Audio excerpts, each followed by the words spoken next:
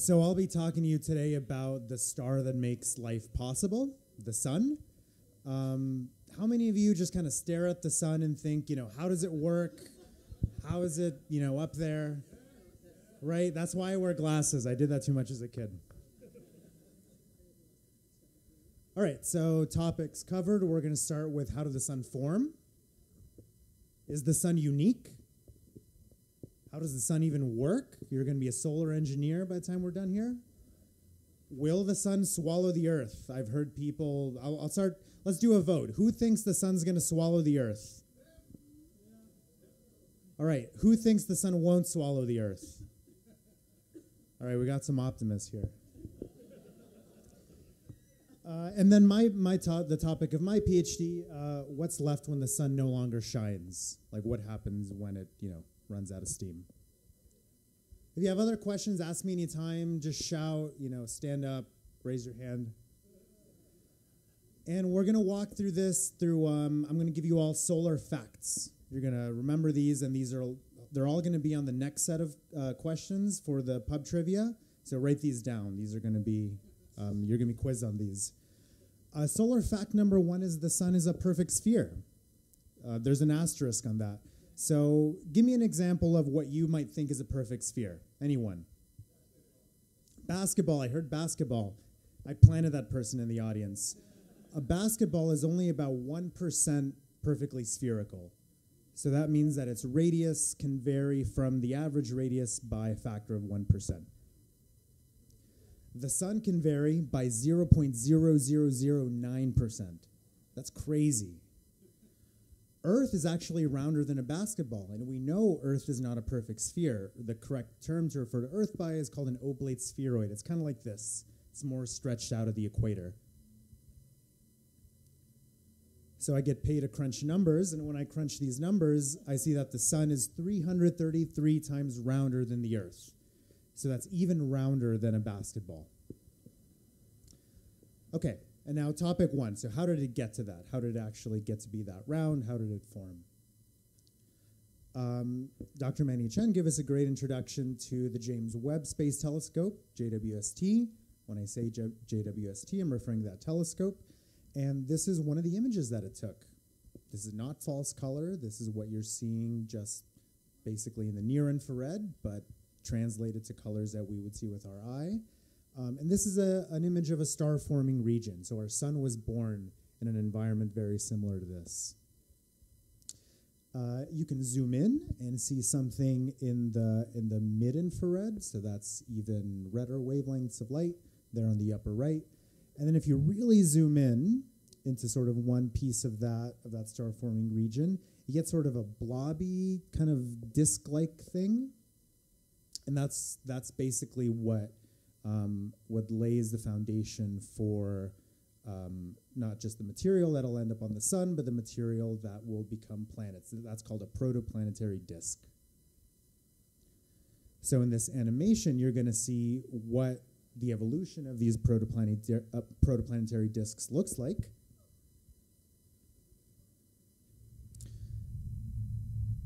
Ominous music. So you've got you've got the nascent sun there at the center, and it's already gained all the material from this disk. So this disk is what fed the sun in the first 10 million years of its lifetime. And then that material after feeding the sun, then feeds into what will become planets. So if you look closely, you can see planets starting to form around the star.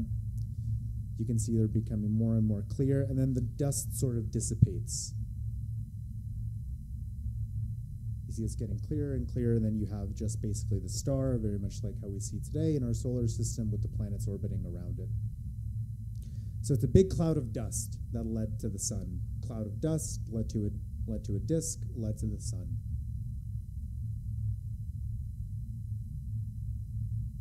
And there you go. So that whole process was actually really fast, 10 million years. And something that is really unique in, I think, physics and astronomy is this way of thinking of relative scales. I want you to go back and think of sort of relative scales in your daily life.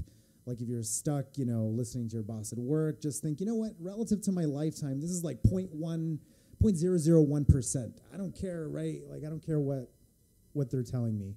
So this 10 million years is actually really fast. If you look at this in the context of basically the eras of life on Earth, dinosaurs went through three different periods, the Triassic, Jurassic, and Cretaceous periods. We're now part of the Cenozoic era. That's where humans came about. And 10 million years, that's the small chunk. So in that small chunk of Earth's history is what it took so many billion years ago, about 4.6 billion years ago, for the sun to form. So it's a really rapid process, star formation. Okay, is the sun unique? The sun's got to watch its weight. Sun's a bit heavy, actually. And this is it's a very famous plot. It's a very famous relation in astronomy. It was first posed in 1955, and it still holds for the most part. That was a really good sort of, the data was good enough, the theory was good enough in the 50s, and it still basically holds. It's called the initial mass function. And what this is it basically tells you how common is a star as a function of its mass, as a function of its weight. So just as reference, we're going to put the sun at 1, and we're going to say sun-like stars are 1.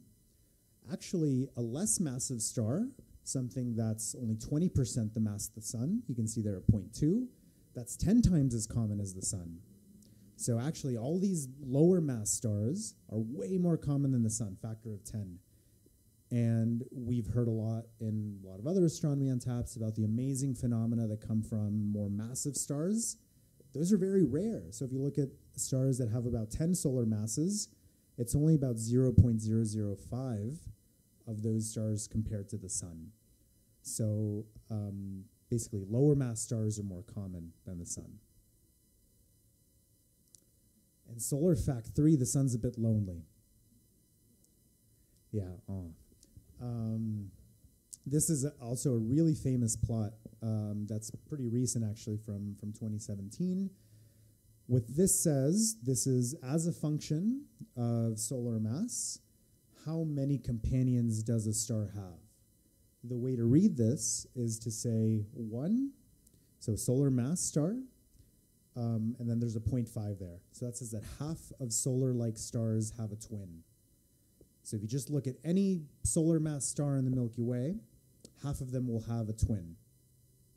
We don't have a twin. What's remarkable is you look at something that has 4 solar masses, they basically, on average, the average star that's 4 solar masses has a twin. And what does it mean when you get like a 30 solar mass star and with a 2?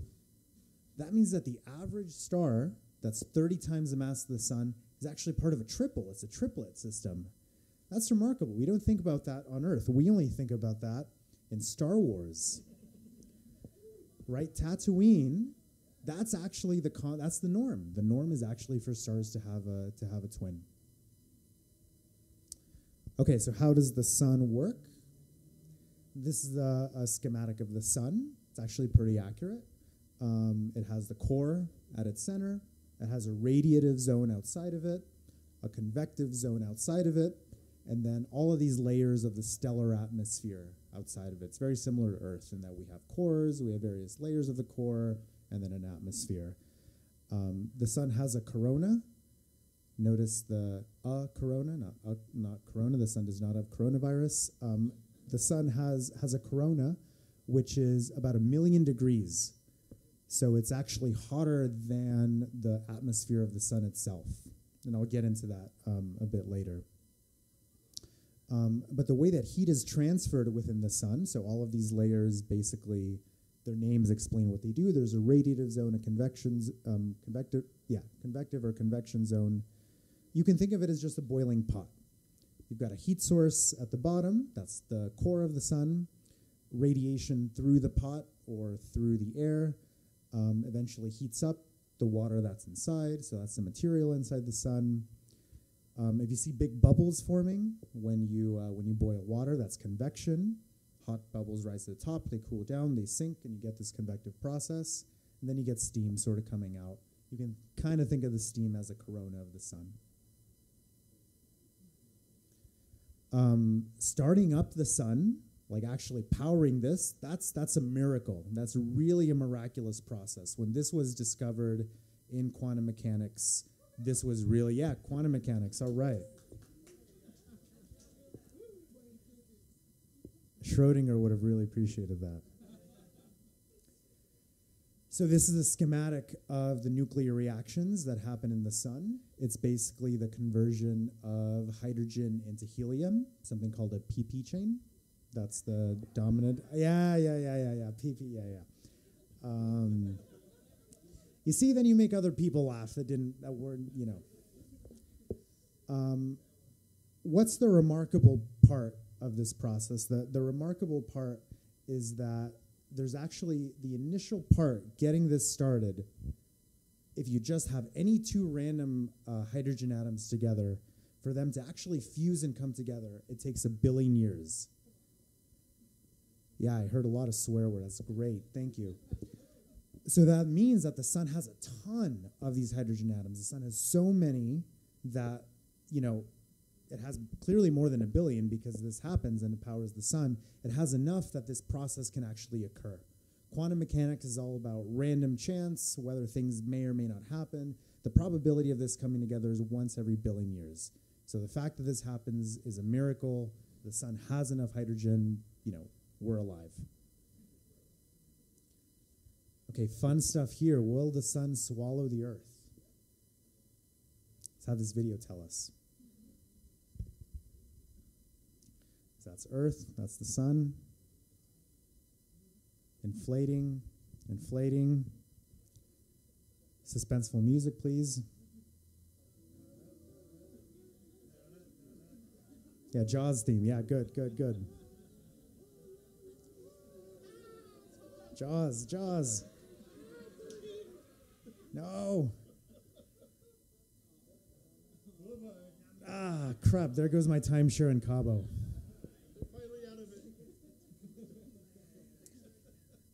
Solar fact 5, the sun will swallow the earth. It's been mostly accepted that that will most likely happen. The only way around it is that the sun will actually migrate outward.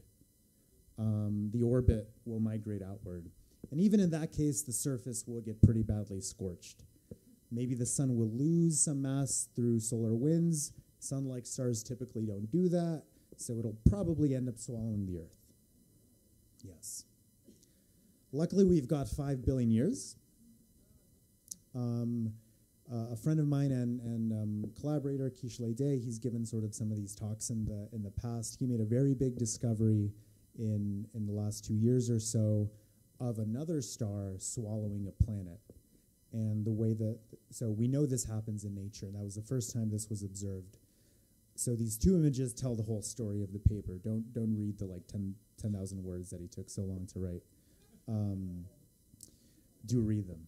So basically the star in question got brighter.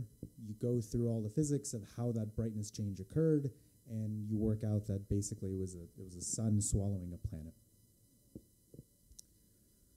Okay, so why does that happen? Why does the sun actually expand? Why does it swallow a planet? The sun basically just runs out of hydrogen.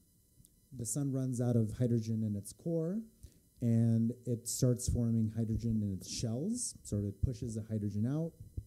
There's a phase of hydrogen shell burning, and then it basically starts fusing helium together. And that is a process that leads to very, very high temperatures, and it's a very violent process. It's not very efficient. It generates a lot of energy, so it basically causes everything to inflate. A good analogy of this is oatmeal overflow. So you can think of stable, the sun's normal lifetime.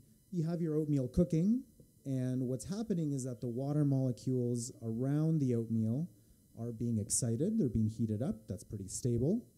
But then once water trapped within the oatmeal starts to heat up, that violently expands the oatmeal, and everything sort of implodes, and it spills in my microwave like this.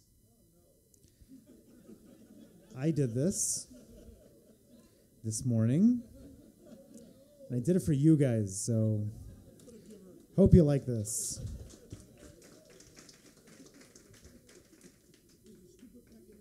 Yeah, scooped it, yeah. And then the final topic, so I'm doing a whole life story here. How will the sun live its final days? The next solar fact is that the sun will become what's called a, quote, planetary nebula.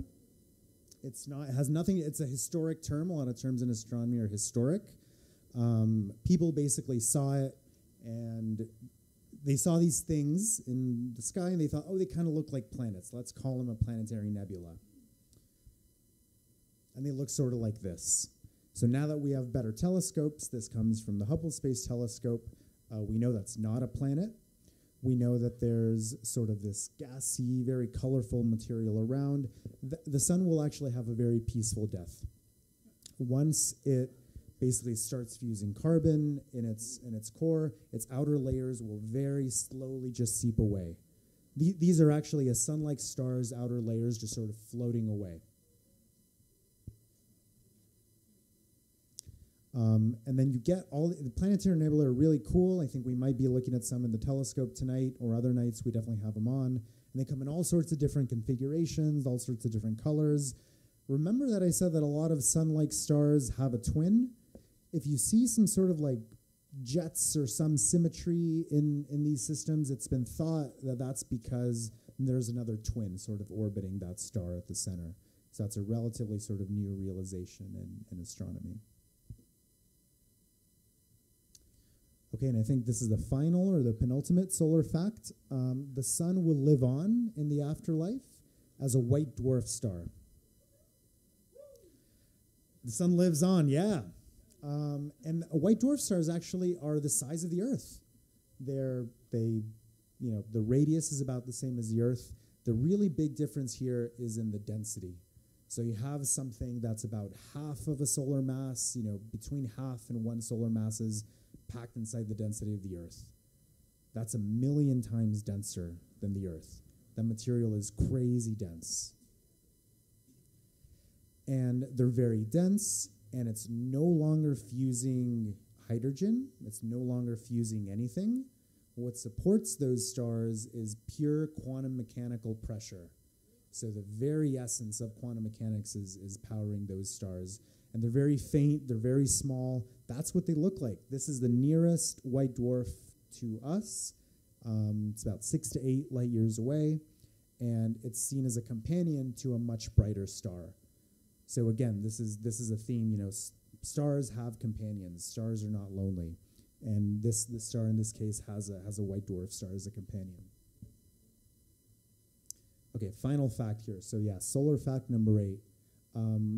What's really interesting is that our sun, once it lives on in the afterlife, it'll become part of what's called the family of compact objects. And these are the most extreme objects we know of really in the universe. A good way to characterize how extreme an object is how quickly you need to get away from it.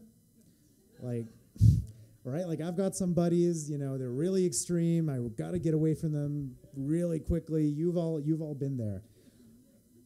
White dwarfs are extreme because to escape them, the escape velocity, you have to go 2% the speed of light. The speed of light, not even the fastest spacecraft we have can go even close to that, not even 1% of that. So to get away from a white dwarf, that's how dense, that's how extreme it is. You got to go 2% the speed of light to get away from it.